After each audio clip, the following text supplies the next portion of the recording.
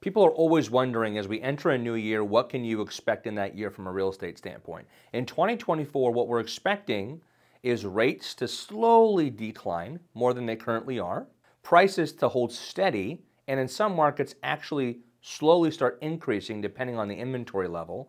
All signs point to not a ton of inventory coming on the market, as the rates are still going to be in the 6% range as we go into 2024. And then time will tell. We have a major election coming for the presidency towards the end of 2024.